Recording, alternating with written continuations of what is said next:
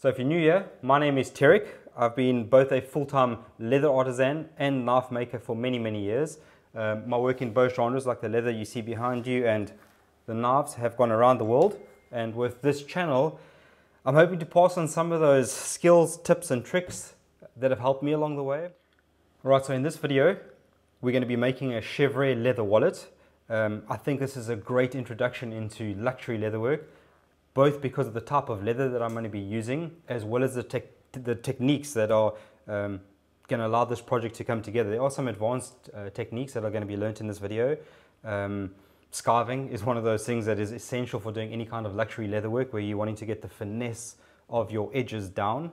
And I think the really cool thing is about doing a project like this is that it gets you to stretch your skills. So no matter what form of leatherwork you prefer doing, doing these different kinds of projects really gets you to, I don't know, tie into, I guess, the different kinds of work that you enjoy doing, and improves the quality of everything that you get to do.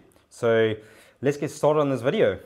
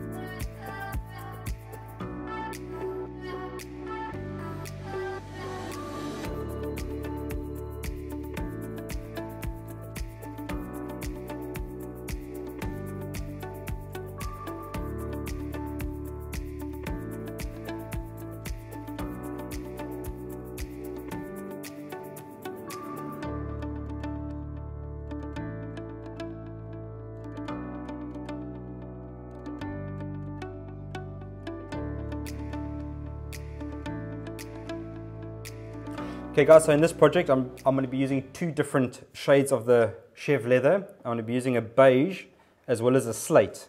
That's going to bring a nice contrast to the work, and then I'm going to be combining that with the lin cable thread in a pronunciation, I don't know what color this is, ardoise, but it's a slate color as well, which I would call a slate color.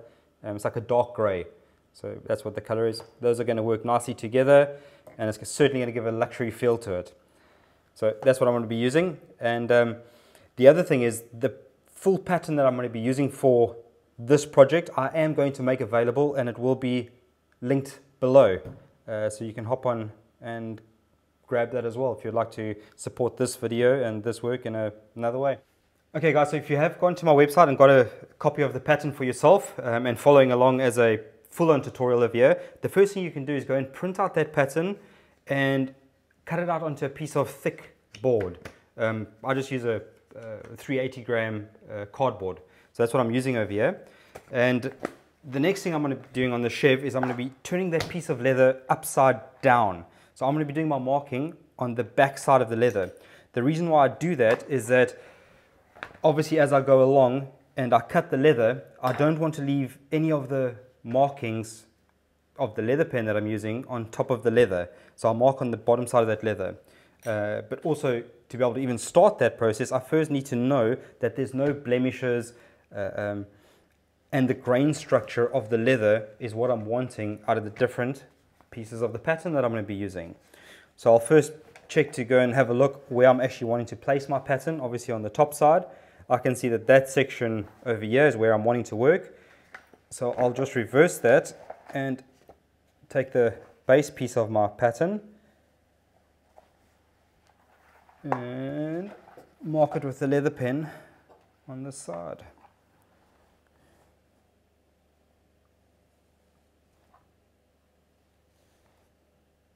These pens work really well, especially when you're working with these kinds of leathers. Obviously when I'm working with a vegetable tan leather, I prefer using a scratch awl, which is basically just a rounded sharp edge, because it gives a nice scratching, a nice scratch line that you can follow along. But this leather is a little bit trickier, so one of these leather pens works great. Alright, so what I'm going to do is now I'm going to continue marking out all the different pieces of the pattern to make this card wallet. I'm going to cut them out and then I'll get back onto video with the next steps.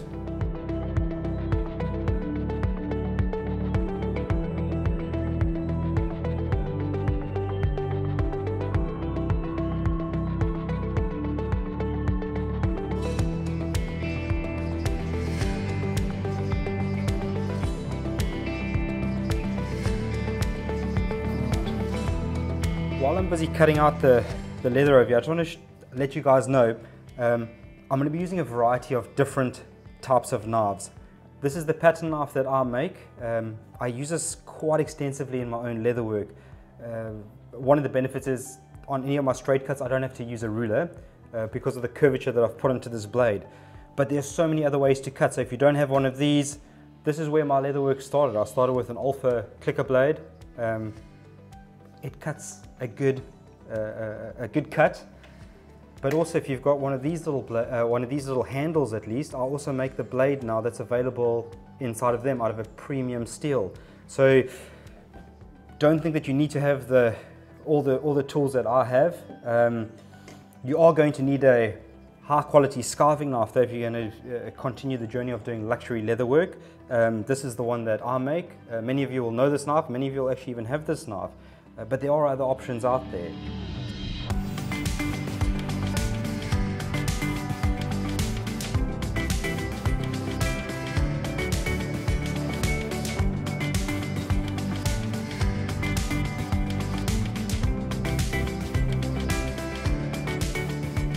So I've cut up all the various pieces of the card wallet.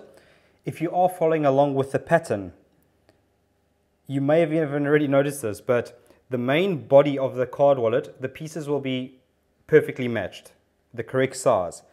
But the pockets, the card pockets that are going to be going onto the body of the item is slightly longer. So you can see there on the sides, let me turn it upside down, you even see it better. It's slightly oversized on both pieces. So both pieces, both the cards are slightly oversized. So what this does is, once you've glued down the pieces, which we're going to get to later, this is going to be trimmed off and your edges are all going to match up, I wouldn't say a lot better, but it's certainly going to be easier to finish off. And this way it kind of gives you the allowance of sometimes leather stretches, sometimes leather moves, and when you give yourself just a slight bit of allowance, like 2 millimeters on excess on each side, so whether you're following along with the pattern or you're making your own pattern here, just having that little bit of excess over there gives you the allowance to trim off all the different parts and have a nice flush edge. And also quickly, while I'm on this, you'll see that the card pocket that's going in the middle has got this sort of a T-shaped taper to it.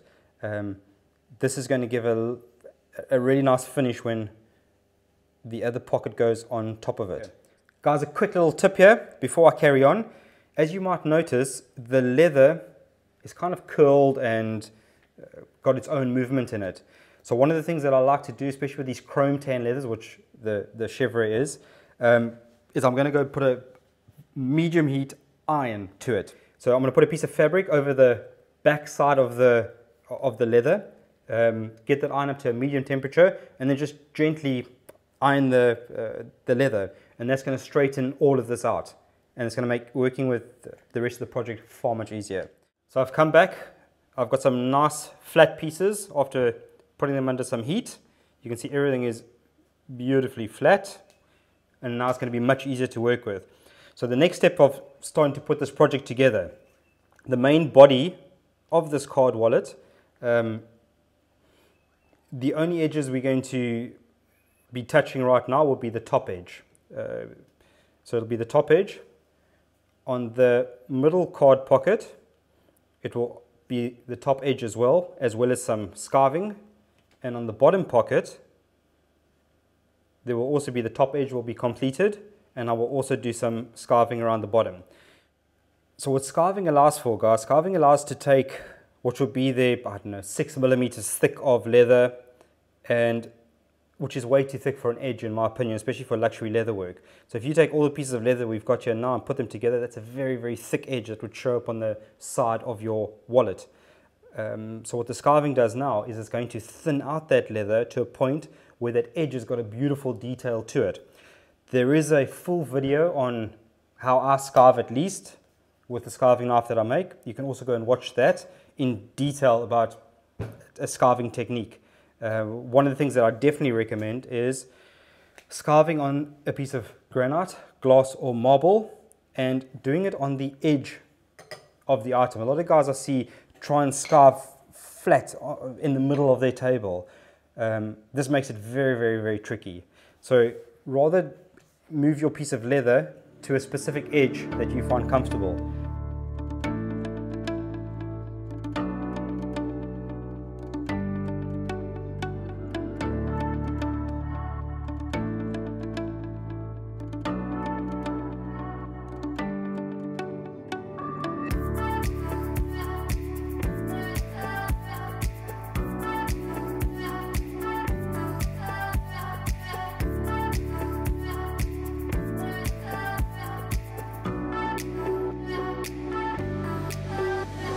Guys, something you'll notice over here is that I haven't marked the width of my scarving, where I've actually done the scarve on all the different edges.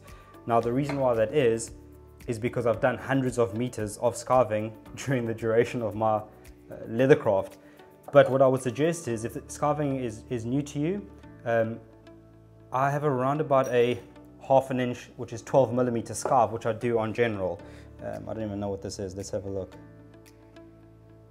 This is about 12.5mm. So plus minus, I was correct on that, but around about ½ an inch to 12mm. I have that as sort of a standard distance that I scarve on these kinds of projects. So take your pen and just mark that out if you need to, until it becomes, I guess, a habit for you.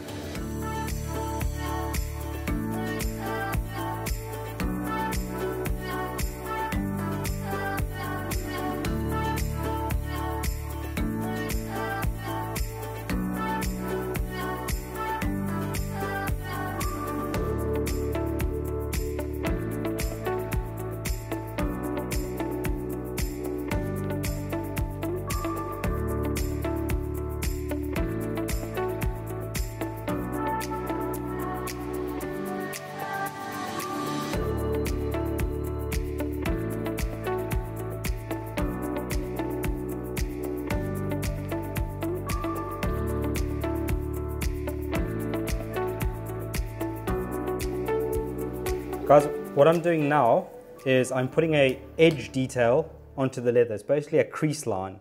You do that with a creaser. I made these ones myself. Let me know if you wanted to know how to make one of these. Maybe that could be a video that I actually do. But if you don't have one of these, you can also purchase them in an electric version. So this is an electric creaser, and that's what I'm doing with these edges. It just gives a nice finesse and a finishing to any kind of a luxury product. So that's how you do it.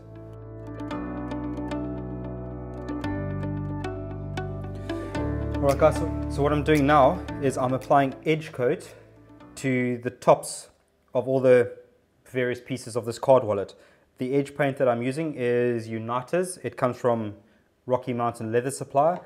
There is a full video on how I do the edge painting process on the channel. So if you're needing a refresher on that, or if it's your first time doing it, that might be helpful. The one tip that I can say is lighter coats is better. You don't have to put these big heavy coats on. So I like to do light coats. It gives me a much more even finish, and everything just looks a lot better.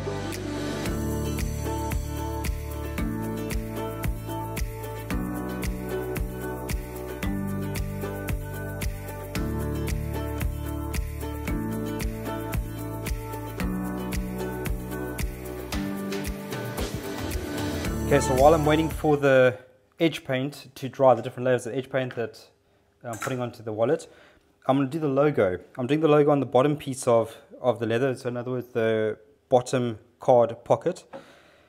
I use an arbor press for this. This is a lightweight arbor press, half-ton arbor press. You'll be able to purchase one of these from any machine shop supply. And then I use a brass stamp that has my logo on it. So I think one of the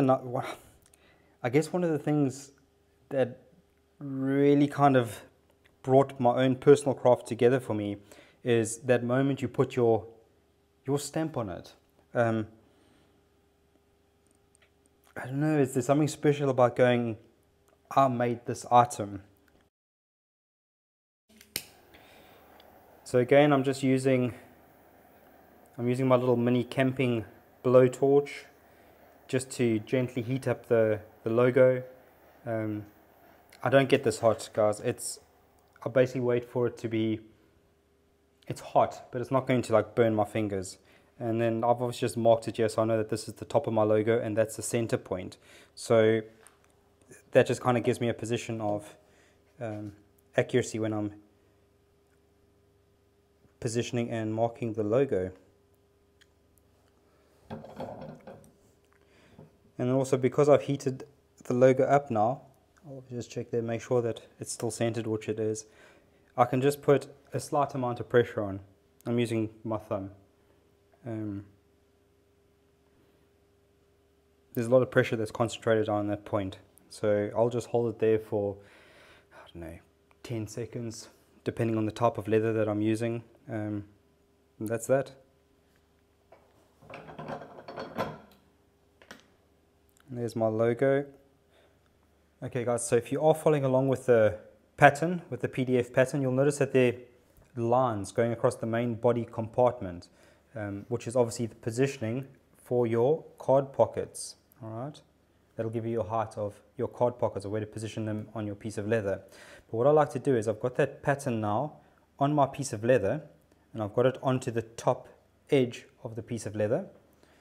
And I take the pricking iron that I'm going to be using for this project, and I'll take that iron and position it where the top tooth needs to be and where the bottom tooth needs to be. Now this, so what that does is now, so I'll position that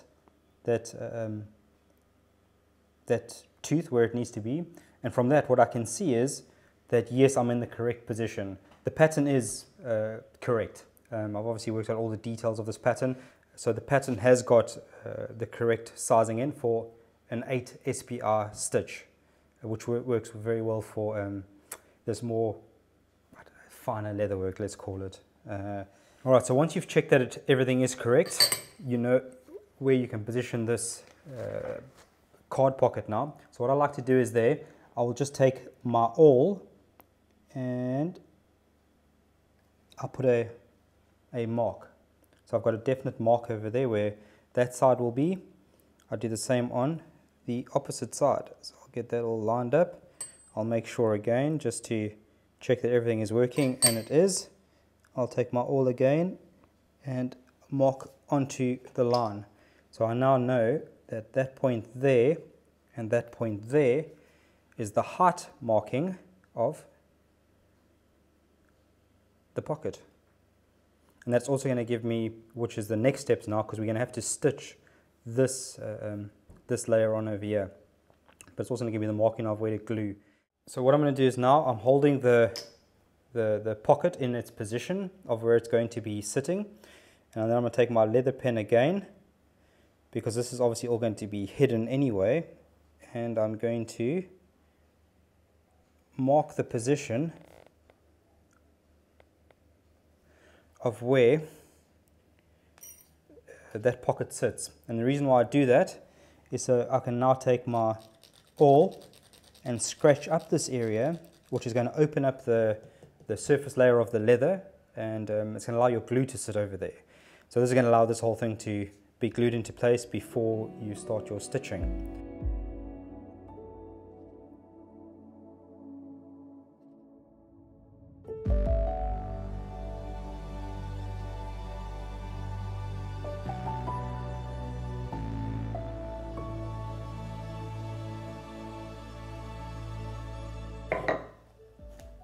Alright, so what I've done now is I've glued the first of the card pockets on, which is the contrasting color. I've now marked my stitching holes at the bottom of the pocket, and I'm going to stitch that on.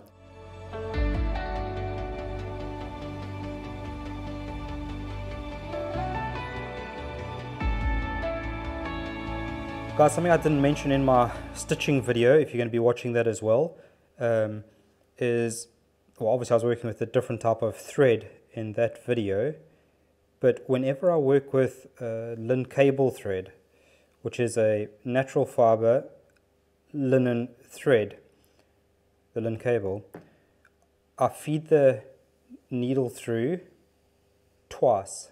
So I leave a little gap and I feed it through a second time. So I follow the same principle. I'll close the loop just like I did on the stitching video. The only difference being there was only a single part where the needle went through. And whenever I work with the linen cable, I'll do it twice. It's not as strong as a poly thread, guys. And then I'll just pull it over, and there's your thread ready for stitching. Needle and thread.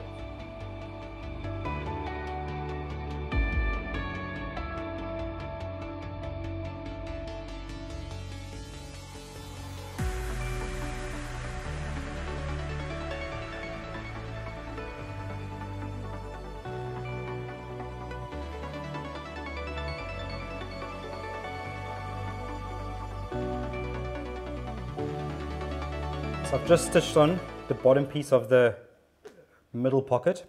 What I'm going to do is now, before I glue on that last piece, is again, same technique we used earlier. I'm going to take the pattern, if you're working from the pattern, it will be correct, but just so that you can just check over there to make sure that everything is still where it needs to be. Yes, it is. Everything lines up, and you can go ahead and mark that in the same way. So I'm setting myself a little mark over there. There's two reasons why I'm going to mark this. I'm going to show you now. So I would have marked each side of where that is going to sit. And this will be the last little piece of glue that I need to put on over here. So I'm just going to scratch that little bit off over there. You can see that I've already glued the rest of the pocket. So I'm just opening up the fibers on the piece of leather over here. So obviously what that does is when you glue the top part down, there's glue everywhere. It holds it in place while you're preparing to stitch. Alright, so my next steps now, after that glue is dried, I'll be gluing that pocket on. Once that is glued on, I'm just going to be gluing around the whole detail of the wallet, putting the two components together, and then we'll be stitching up the whole project. Just quickly before I glue on the other pocket, I'm just going to trim off the excess. I'm going to put my knife right next to it and then just take it off. I've already done the other side. This just allows me to see when I'm putting the other pocket on where the exact edge is.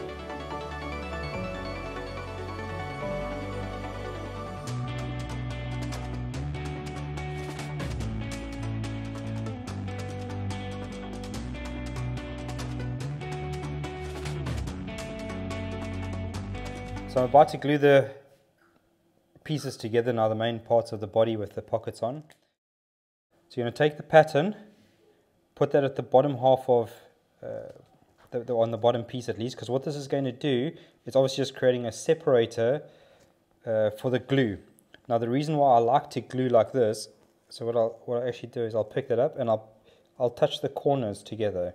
So there I have a spot now where the corners come together. But I also have a separator in between them so that nothing else touches at that point. Then what I do is I go to the opposite corner and I put that corner together. Guys, this is super important because this is how you're going to get all your pieces to really line up. So I've got corner to corner, and now I've got the center piece that isn't yet glued. So now when I start to push down the center piece, everything lines up corner to corner, which will then allow me to do the same. Let me take this piece out here now. So now I'll just do the one side at a time. Again, I'll come up to the top, touch the corners together, and that way now when I work down on the leather, everything lines up perfectly. Look at that. same will be done now on this piece over here. So always just make sure, let's just see what side we're working, make sure how all the pieces are coming together. Put the corners together. Again, just take those pieces and push them together. And because you've worked, stretch everything out. Because you've worked corner to corner now, everything lines up. Everything lines up as it should. Okay, my next step before I mark out the stitching now is I'm going to take 120 grit sandpaper, and all I'm going to do is I'm going to sand those edges together, because the cleaner you can get your edges before you mark them out, before you start stitching, the better everything is going to turn out afterwards. Your stitching line will be straighter, finishing off the edge is going to be a lot easier. So I use a 120 grit sandpaper, and if your cuts and your gluing was done well, you can see there that's just about done. I'll do a few more passes on that and I'll be ready to mark and stitch. This puts you way ahead though when you on your edge finishing at least. Alright, so the next steps obviously is stitching. So what I'm going to do is now I'm going to mark the edges. I'm going to use my creaser. I'm then going to mark or at least position where the stitches are going to go with my pricking iron, and then I'm going to start stitching. So I'm just about to start marking the stitching with the pricking iron over here. And one of the things that I always check for, even though we have checked for it already of where each pocket placement is, before I head through, I always come and just make sure that the teeth are in front of the pockets where they need to be. If you've been following along on the PDF pattern that's available on my website, you'll notice that it should all line up if you're using a 8 SPI iron, where each one finds its correct position. So I can go ahead now and line that up. Give my mark. So what that's done is now it's given the perfect placement between the card pockets is a tooth. So in other words, a stitch is going to go over each of those divisions. So you can see them there. So between that area there and that area, a stitch will fall over that, and that there and that there will be a stitch over. That's what you're wanting to achieve. If you've cut and things are not quite the way that you need them, take your pricking iron and move the leather. So in other words, the leather at this point before it's stitched, it can be moved. You can take your bone folder and gently move the leather. So you can gently move it, because if you are off, it's going to be such a slight amount that you can take your bone folder and just correct it to where it needs to be. Put your iron down again, and once it's correct, do the punching. Guys, I did mention this in the how to hand stitch leather video, which is obviously back on the channel, but I just wanted to cover this point very quickly again. Before I get to any corner point, so any corner point being that one and that one as well, I'll come in here and I'll make sure that my iron before I hit is going to be in the correct position. Thankfully this one is in the correct position. The pattern was cut where it needs to be cut. If it's not though, let's say you're a little bit off over there, you can take your bone folder. I'm not talking about if it's a massive amount off, but if it's a little portion off, you can take your bone folder, push that piece of leather in, and then place your pricking iron. The same thing you can do is if you are a little bit short, remember leather is quite flexible, take that leather and just stretch it a little bit. It's not going to make any difference to the project. You're not stretching out a full stitch. This will be obviously if it's just a portion of the stitch that you need to make way for, and that'll get you into the correct position for the corners. So again, I've marked off to about the center point over there, and I've taken my pricking iron and I've just gently taken it and marked out where it's going to be if it actually reaches the corner. So now I can take those same markings that I've got, or the previous markings that I've got, and I can see where I'm sitting. Am I going to be close enough?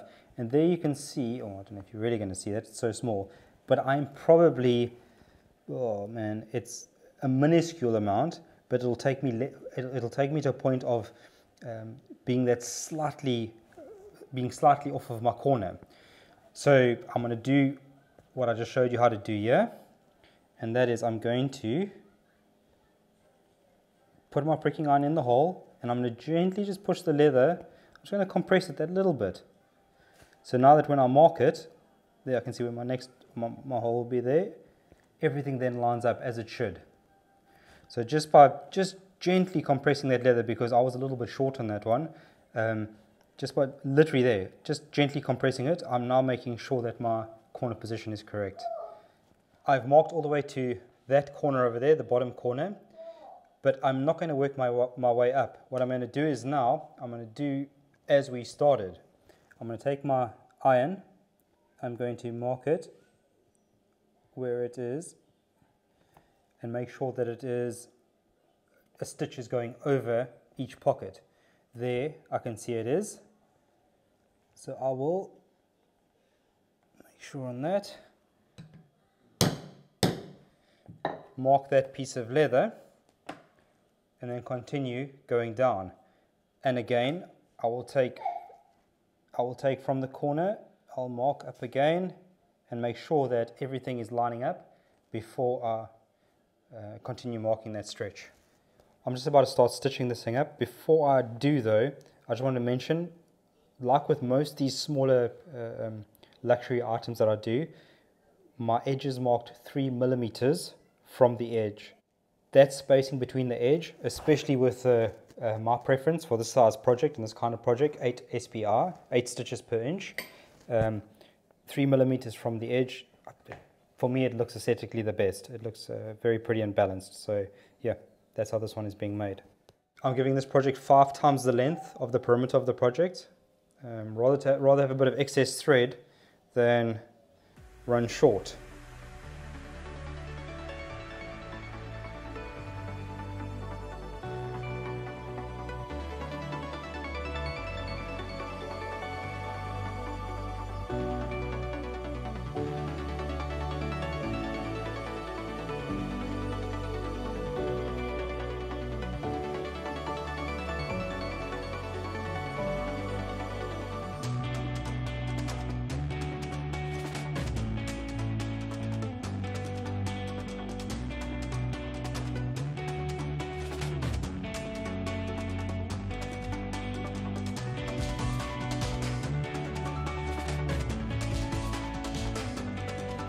So I hope that you are getting some value out of this video.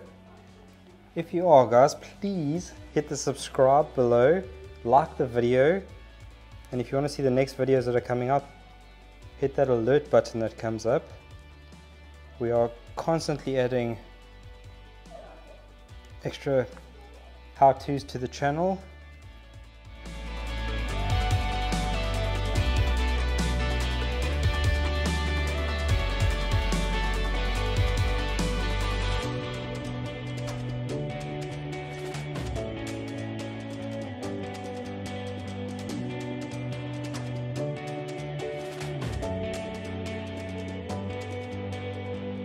Guys, something that you're going to need to know if you are using the linen cable thread, because this is a linen thread, it is not going to burn like a poly thread. And if you've been using poly thread, you'd obviously just use some heat over there and it pushes down. With this thread, you're going to get yourself any of the white glues, the craft glues. This is a fabric glue, and then again I just use the tip of my awl, put a little bit of that glue on here, and I'll take that thread that I've just snipped off and I'll push it in.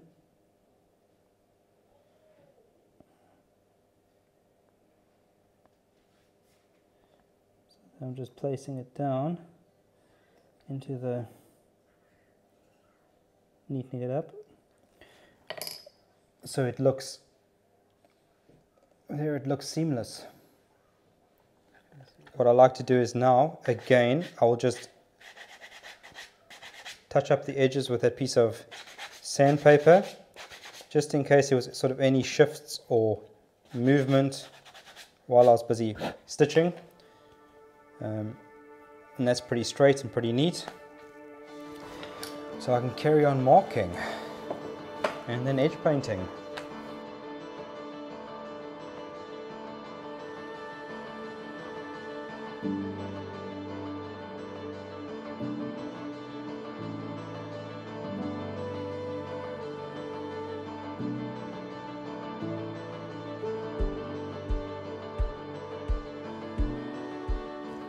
So if you're going to be finishing off your edges with a decorative crease, whether it's an electric or a manual like the ones I've made for myself, the heat over here, guys, is touch hot. So you want it warm enough where it's going to make a mark on the leather, but obviously not too hot that it scorches the leather. I would recommend, if you're going to be trying this out, take a few scrap pieces of leather and get to feel the touch of what the correct temperature feels like on the different types of leather that you get.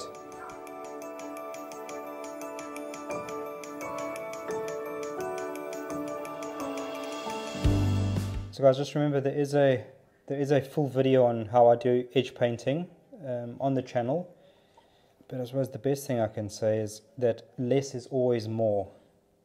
I like to work with very, very thin layers. Obviously I use heat to burn this in and then to smooth it out, but you don't have to use heat. For a very long time before I had an electric edger, I used sandpaper. You know, you work with your different layers of sandpaper and very carefully, and you get the job done. So you can see again that I'm just putting a light layer on the edge, concentrating while talking so I don't let that edge paint spill. I don't go all the way to the edge, as you might see. What I do is, with the electric iron, is I move that paint around with the iron, so that way I don't have to risk having any sort of a spill over. But if I do, use a piece of rubber and it just comes off. And I can see this project as well, I'll probably put on, I'm guessing, around about 3 layers. And then it'll be done. So that's layer 1 done already. I'm going to be able to move straight onto the iron. If you are going to be using an electric iron, again, it's hot, but it's certainly not scorching off my fingers. This obviously works differently with each different kind of edge paint that you use. The one that I'm using here, I get the iron to a point where it's hot, but it's not sizzling off my fingertips. And then I can start moving that paint around. I must say though as well, guys, my fingertips probably take a bit more heat than most people. Remember, I do make knives, so I'm working with hot steel every day just about. But yeah, it's not glowing. The end part is certainly not glowing. And you can see it's starting to move, the paint's starting to really not move around nicely.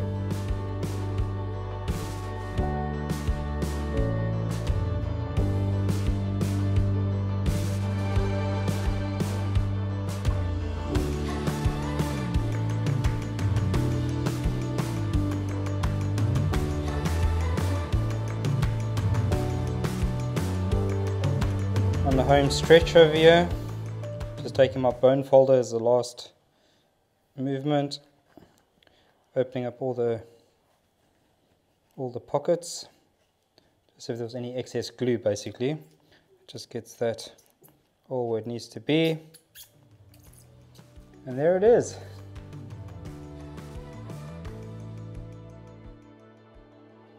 And there it is, a Chèvre leather card wallet. So if you enjoyed any part of this video, I'd appreciate it if you gave it a thumbs up there below. And if you want more videos like this, please hit the subscribe. And we're going to be posting a lot more like this. And I look forward to seeing you on the next video. And thanks for following along.